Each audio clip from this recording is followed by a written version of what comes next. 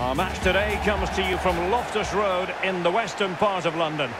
I'm Derek Ray, joined by Lee Dixon in the commentary position, and we're ready to bring you live coverage of this League One fixture. It's Queen's Park Rangers, and they face Forest Green Rovers. Thank you, Derek. I was just flicking through my notes at this one. Everything pointing to a really lively matchup this is. Fingers crossed, eh? Well, you never quite know who's going to emerge from the shadows and become a match winner, but this man might be a decent shout.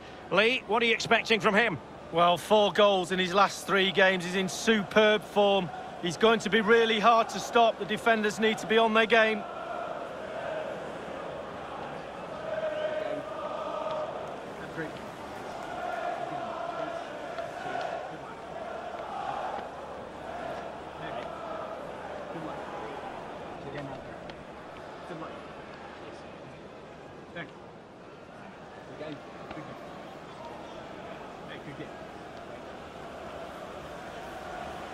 The starting lineup then for Queen's Park Rangers. Pretty well balanced, this formation, Lee. Yeah, it can be a 4-2-3-1 in the offensive mode, but it can also go back to a 4-5-1 when you're defending. The lone striker will be supported by the 3 just behind him, especially the number 10 who will be given a free roll. Thank you. Enjoy today's game. So the Forest Green Rovers. And this is a formation most people in the game are very familiar with nowadays. Yeah, most coaches are adopting this formation. What it does give you is 2 holding players in front of the back 4 to protect them, but it also gives you 3 supporting players to that central striker.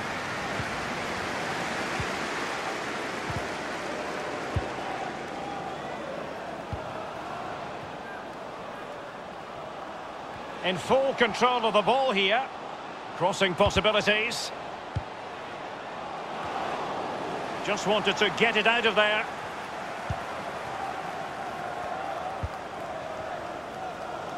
Dawson. James.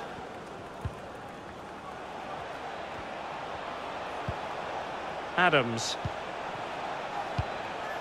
Akieme. Good use of the ball, but can they trouble the defence? Can they get in behind them? Well, they did have possession of the ball, but all that good work now counts for nothing. Well, as we look at the table, it's clear to see why there's been so much annoyance amongst the Queen's Park Rangers fans. To say that they flattered to deceive, Lee, would be an understatement. Well, the start of the season, most pundits, commentators, myself included, thought they'd be competing for the title. Still a way to go, but they're pretty off the pace, they really are. They need to recover and recover quickly. Form's gone out the window, confidence shot to pieces.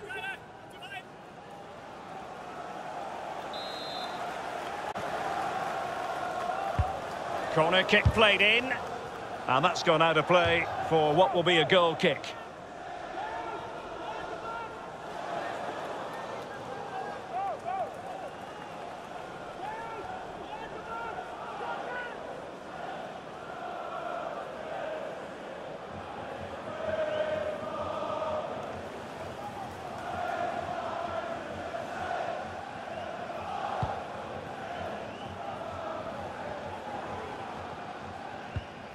Adams.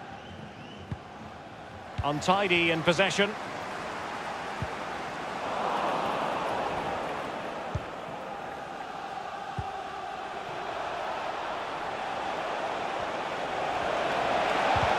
That is a very fine challenge in difficult circumstances.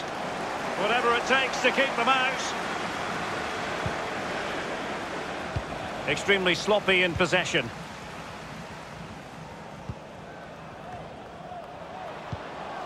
Eberechi Eze on the ball. Real danger. It's opening up for them. Well, the must score! Well, that's fine goalkeeping. Real concentration. Well, he's given a corner, the referee.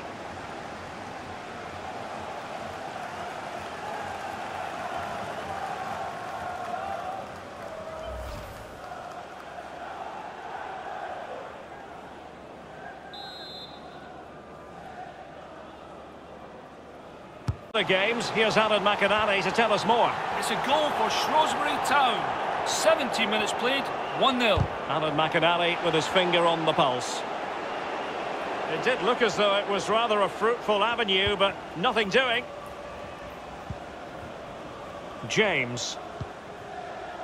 Akieme.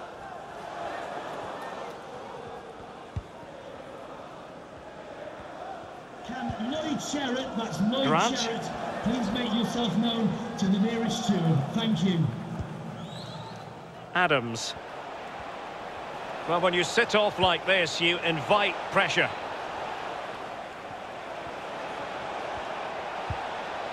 Still level here, but the pressure escalating.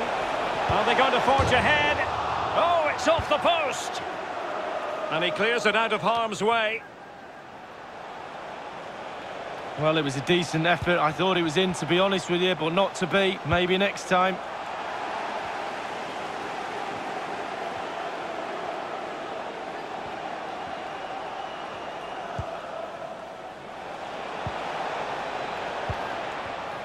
Dawson.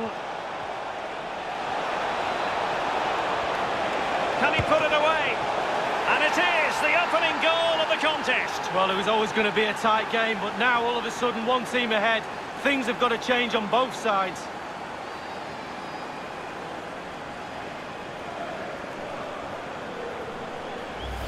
Let's have a look at that again. The keeper thinks he's done enough, but he hasn't. It's just gone past him. He does get a touch on it, though. Slightly different vantage point in terms of the goal that was scored.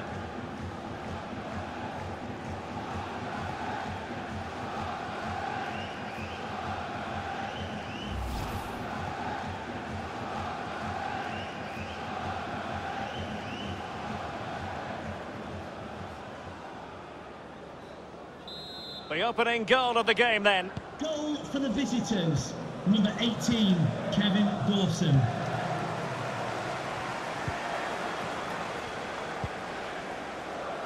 They've given it away.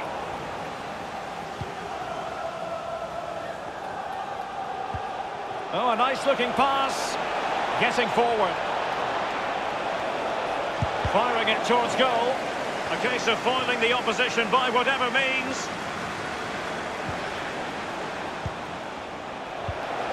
Textbook defending inside the box. He's played it out over the touchline, so a throw-in to restart things.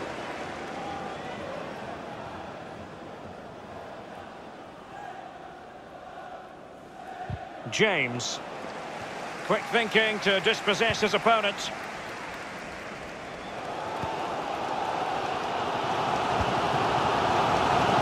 Scowen. Giving the ball to the opposition that time.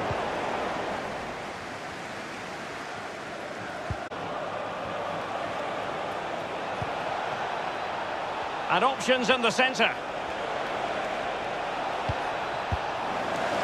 I'm hearing that there's been a goal in one of the other matches. Who's it for, Alan McInally? It's a goal for Southend United. 37 minutes played, 1-0. Alan McInally keeping us right up to date. Read it superbly to take back possession.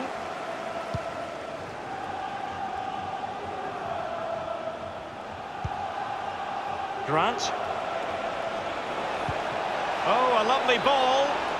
Just drifted into the illegal position, offside, in the opinion of the officials.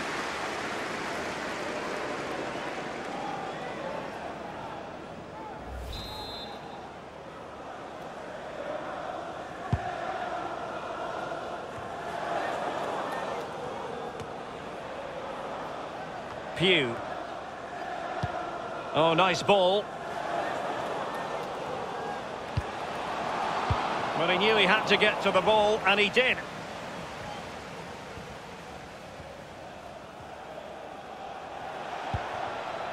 Grant. And it's with Kevin Dawson. Well, they must exercise caution standing off as they are. Grant. And he's broken free. He read the situation defensively and did his job. We've been waiting to find out. Now we know. A minimum of 3. Bright Osai Samuel.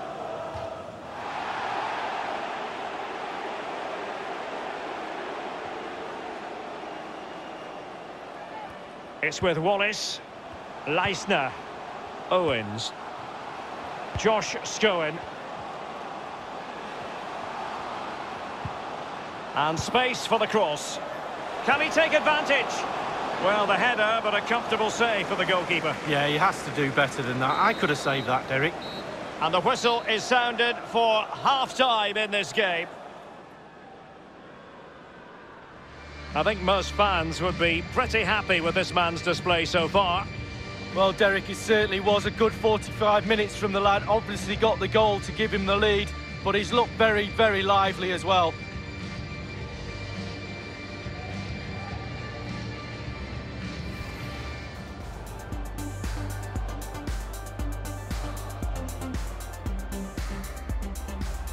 Real danger.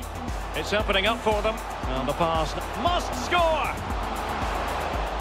Now that's fine goalkeeping. Real concentration. Well, he's given a corner, the referee. Dawson. Can he put it away? And it is the opening goal of the contest. Well, it was always going to be a tight game, but now all of a sudden one team ahead.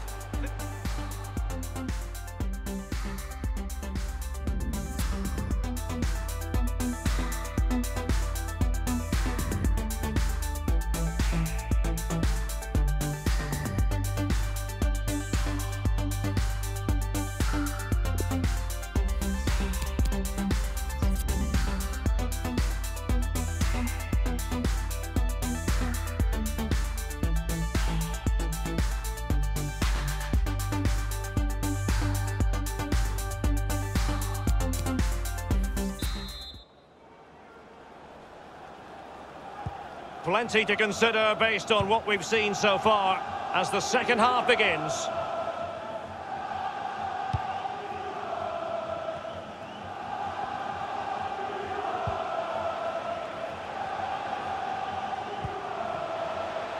James. And that is how to thwart them. Owens. Pugh.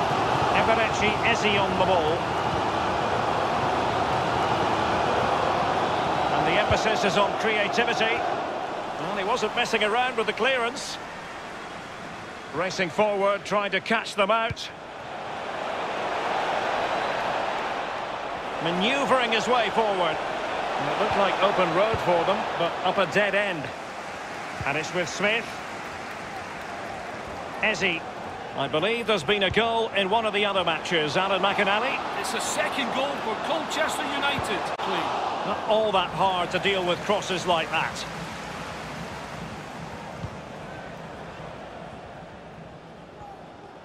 Well, we're sorry for interrupting you there, Alan. And to recap for you, a goal in that match for the away side. And they're in front at the moment by 2-1. The referee knew that was foul play, but advantage it is. Wallace. Owens. Could be a chance to break here. And threading it forward. And it all counts for naught.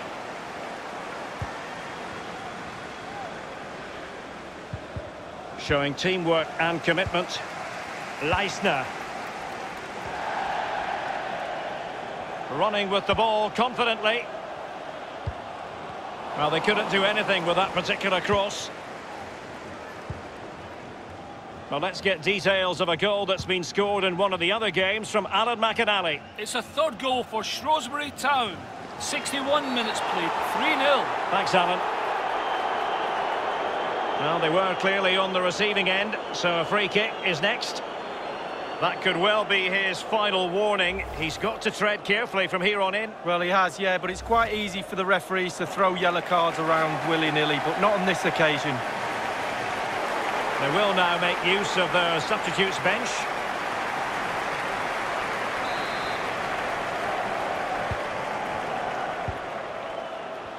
Adams. And it's with Kevin Dawson.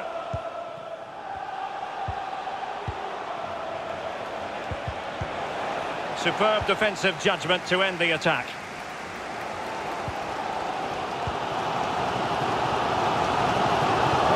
ball over the top to chase. Crossing possibilities. Insufficient guile on the crossing front, you've got to say. A complete miscue by the goalkeeper. Will there be a price to pay?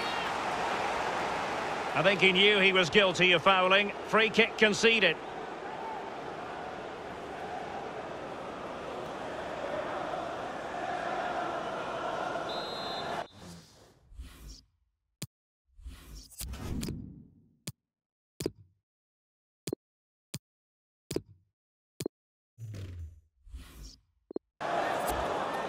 Both substitutes who've been getting ready will come on at the same time.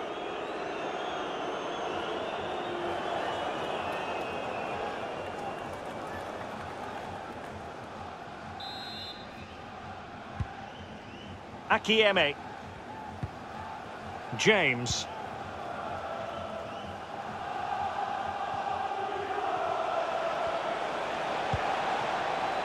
It's with Adrian. Into the advanced position. Adrian. Well, that's very smart defending, and now they have the ball again. Can they hit on the break? All hands on deck. It needs an accurate cross. Aware of the threat, solving the problem. And one thing he does know how to do is shield the ball. Well, I'm hearing there's been a goal in one of the other games. Alan McInally can fill us in. It's a goal for Burton Albion. 73 minutes played, 3-1. Alan McInally with his finger on the pulse. James. Decent progress with the ball at his feet.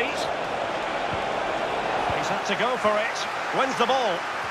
15 minutes remaining. Possession lost, intercepted. He has plenty of support. Chair. It's the high-pressure, high-intensity approach. Well, the atmosphere is electric. The crowd are really trying to urge the players on. Use that energy as a player. Adams. Blessing.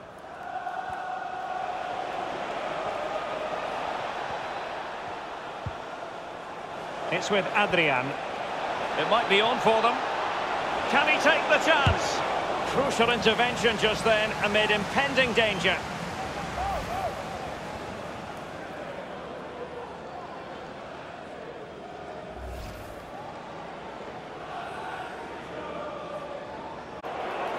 And a substitution in the offing.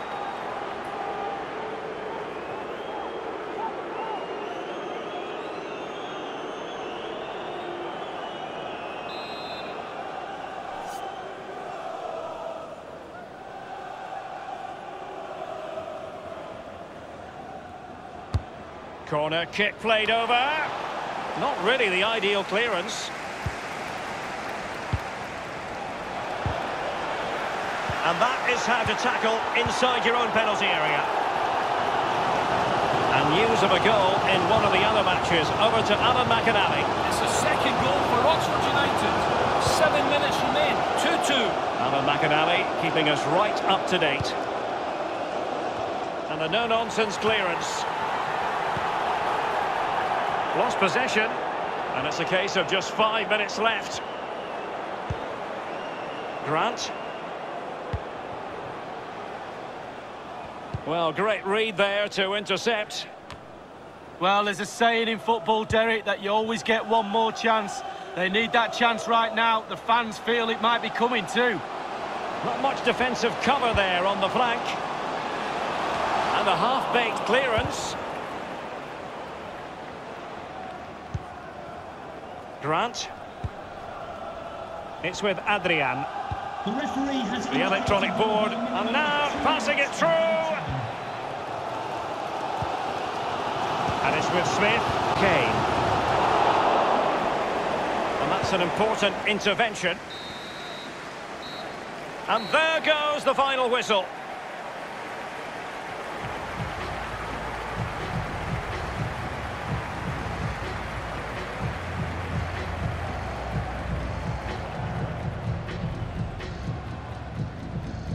Well, as we run the rule over this man's work, positive after positively.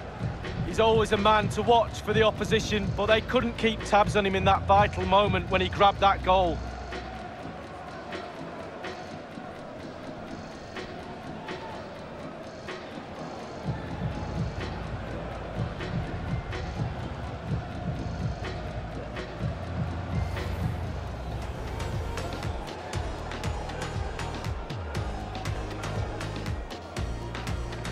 Real danger.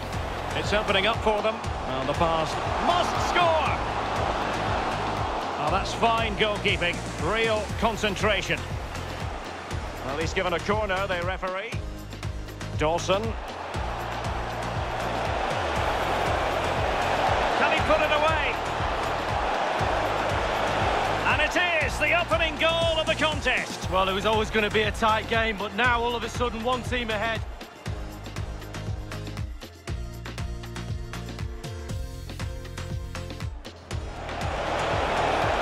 Crucial intervention just then amid impending danger.